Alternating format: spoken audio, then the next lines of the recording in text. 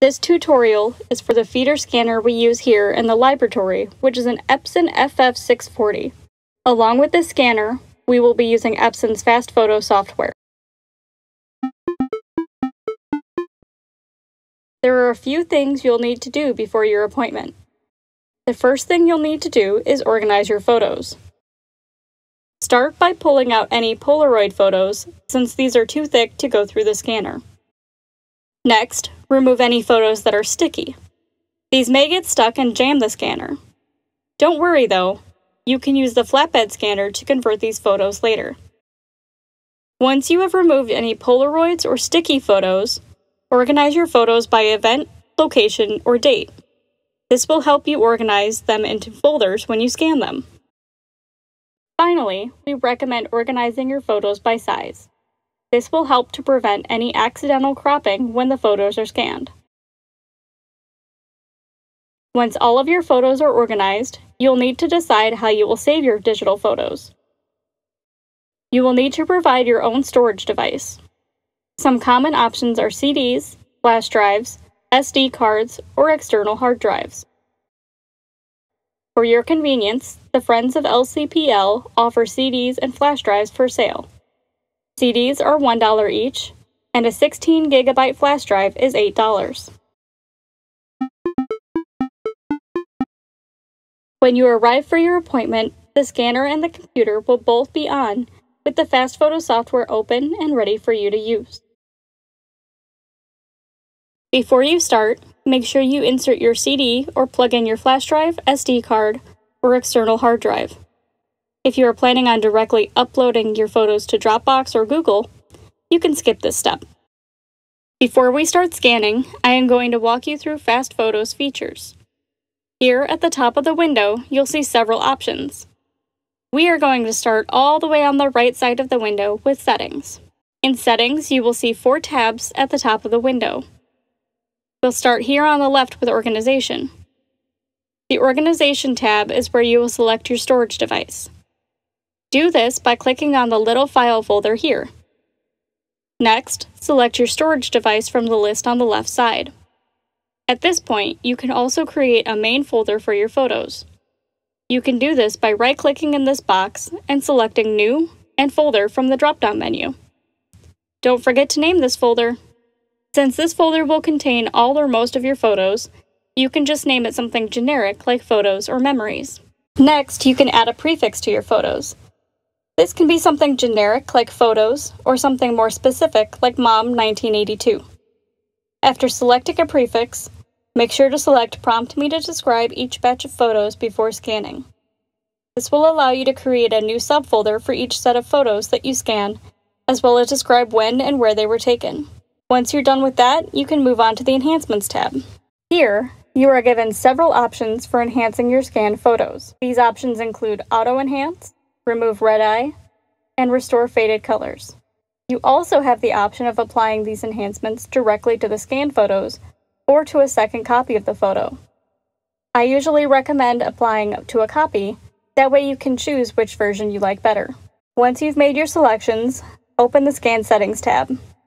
Select your scan resolution here.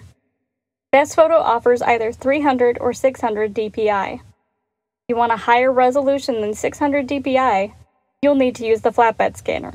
One neat feature of the Epson FF-640 scanner is that it can scan the backs of your photos at the same time as it scans the front. To do this, you will select Scan the Back of My Photos. Then, you can choose to have the scanner scan the backs of photos with dark, medium, or light writing, or you can choose to have it scan the backs of all photos. At this point, you can also choose to have the scanner reduce any lines and streaks on your photos. The last tab is the Upload tab. If you are uploading your scanned photos directly to Dropbox or Google Drive, this is when you will choose that location. All you have to do is select whichever service you want to use and log in. Once you have selected all of the settings you want, you can select OK down at the bottom right corner of the screen. This will take you back to the first page. Now you are ready to insert your first set of photos into the scanner. Photos should be inserted upside down and backwards into the scanner. Then, move the guides in so they are flush with the photos. Also, make sure to only feed 30 photos or less at a time in order to prevent the scanner from jamming. If you are scanning more than one size at a time, make sure the photos are inserted with the largest in the front and the smallest in the back like you see here. This should prevent the larger photos from being accidentally cropped to the size of the smaller photos. After you put your photos in the scanner, select Start Scanning. If you selected the option to describe each set of photos, you will see this window pop up next. Here, you can choose a year, a season, and add a short description for your photos. You can also choose to create a subfolder for this batch of photos within that main folder recreated earlier. When you're ready, select Start Scanning. Your photos should start feeding through the scanner immediately. Once all of your photos have gone through the scanner, you will be prompted to either scan more photos into this batch, or you can finish scanning this set by selecting Done Scanning. If you are scanning more photos, remove the first set and insert the next set before selecting Scan Next Batch, because it will start scanning immediately. Once you have scanned all of your photos, select Done Scanning. Once FastFoto has finished adding any enhancements you selected in Settings, you will be able to see your photos in the FastFoto window. If you chose to have your enhancements applied to a copy of your photos, you will see that they are labeled like this, with the number and then A and B after. The photo with just a number is the original, A is the enhanced copy, and B is the back of the photo. If you did not scan the back of the photo, then the numbering and letters will be a little bit different. Next, let's move to the Edit tab. Make sure you select the photo you want to edit, then you can select from several editing options. Rotate left, rotate right, crop, enhance, restore, red eye, and date. If you dislike the edits you've made, select Undo All to revert to the original image. If you realize that you scanned photos you don't need, or that you prefer an enhanced version over an original, you can select that unwanted photo and select Delete.